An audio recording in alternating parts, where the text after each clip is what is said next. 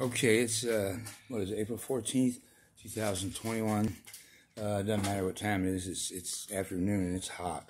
And the reason I say it's hot is because look at this here.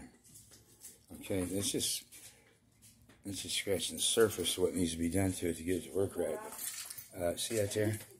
Hopefully there's no spiders down there. Oh, why do I mention it? Why am I showing this? Because, well, we paid money for this room, which included, I believe it included air conditioning in the price.